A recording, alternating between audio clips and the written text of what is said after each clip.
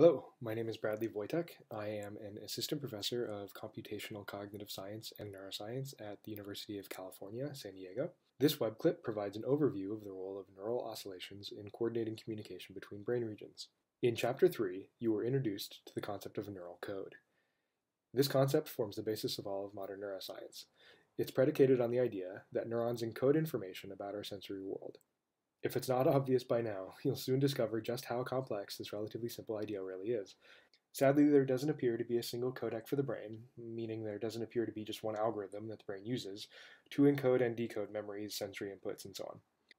Amazingly, however, recent research suggests that information isn't just encoded by neuronal action potentials. In order to understand how different parts of the brain talk to each other, you have to pick a technique for measuring communication. Because of the speed at which information processing and communication occur in the brain, and because neurons communicate bioelectrically, an ideal method for this kind of research is EEG and, more generally, electrophysiology.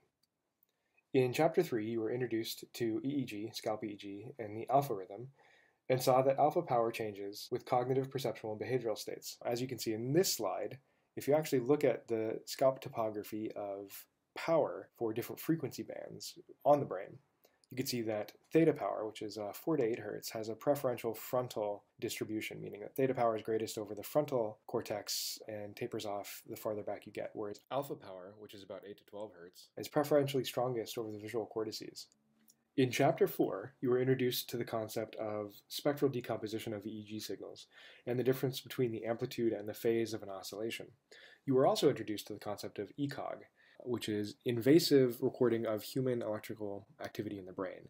ECoG stands for electrocorticography, and this is done on patients who are suffering from intractable epilepsy usually. And that means that they have some sort of seizure activity in the brain that has been localized to a specific brain region, and the surgeon is recording their brain activity to try and identify the focus of epileptogenic activity. And so these patients undergo an invasive brain surgery wherein a grid of electrodes often is placed somewhere on the surface of their cortex. Here you can see an X-ray CT image.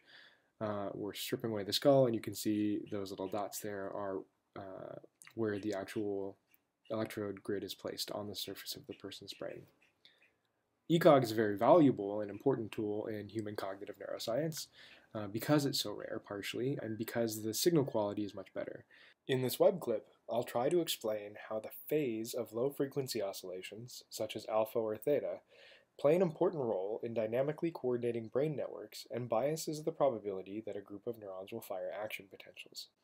So here's a very toy example showing that when two brain regions are communicating, they are, in theory, coordinating information, and that coordination can be measured by how synchronized the signal in these two brain regions are. One way that we measure that synchrony is through a metric we call coherence, which is usually done using phase coherence, and that would be how strongly locked are the two oscillations, such as alpha, between brain region A and brain region B. The reason that we think this is important is based off of work by Pascal Fries and some of his theoretical work.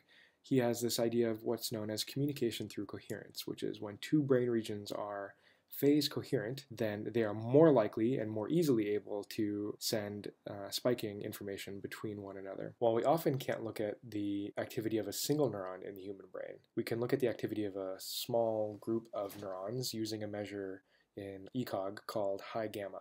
High gamma is just the power at a frequency above, usually around 80 to 100 hertz, and the power above this frequency is a pretty good index of local neuronal population firing rate. And so here you can see the event-related spectral perturbation in the colored plot. This has been averaged across time and frequency based upon the phase of an ongoing theta oscillation. And so you can see in the frontal cortex, here, this one particular electrode used in the example, that the phase of the ongoing theta oscillation actually biases the probability of seeing high gamma activity, specifically in this case during the trough. So when the theta oscillation hits the trough, high gamma activity increases, which we take as a surrogate for local neuronal population firing.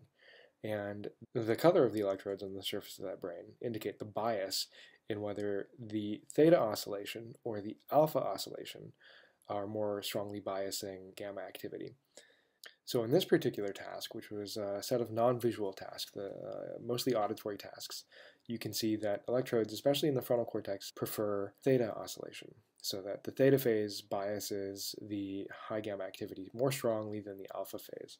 But when we have the same participants perform a visual task, this pattern shifts a little bit, such that in the visual cortex and the parietal cortices, suddenly alpha becomes the dominant rhythm, and so the alpha phase is more strongly biasing the probability of gamma activity. Finally, we find that this theta-gamma coupling, phase amplitude coupling as we call it, actually changes as a function of age. One of the dominant theories about why most cognitive functions decline as we get older is the neural noise hypothesis.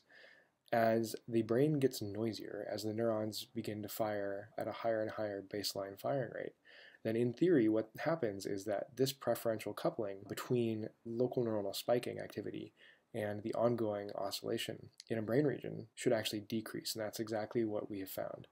So what this may mean is that these low-frequency oscillations could coordinate multiple brain regions and allow for parallel processing by overlapping neuronal networks, with a distributed pattern of low-frequency phase regulating information flow both within and between networks, acting like a switcher or a router, and that this communication mechanism may be disrupted in normal healthy aging. Thank you.